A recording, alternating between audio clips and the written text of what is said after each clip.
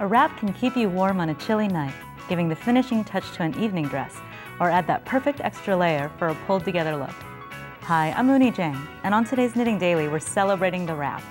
We have ideas for unique lace stitches to maximize drape and two different edgings, one knitted, the other crocheted. We'll get started today with lace knitting tips, from choosing the right needles and creating lifelines to managing a basic eyelet pattern used in many lace wraps. Then the designer spotlight is on location. Kristen meets up with author Cheryl Thies, who offers a tutorial on dropping stitches to make a fringed edging on a knitted wrap. Next, it's the Crochet Corner with Kristen.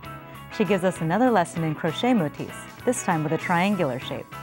She demonstrates a three-sided twist on the traditional granny square that fits together to make a geometric fro. Then in our how-to lesson, Kristen is putting on her knitwear designer cap to demonstrate a knitted wrap that has a unique reversible lace stitch pattern and bobble stitch edging. And finally, Zanti Ho joins me to wrap up the tabard vest knit-along. Her last demonstration focuses on picking up stitches for the collar, sides, and pocket trim to add those finishing touches to the project.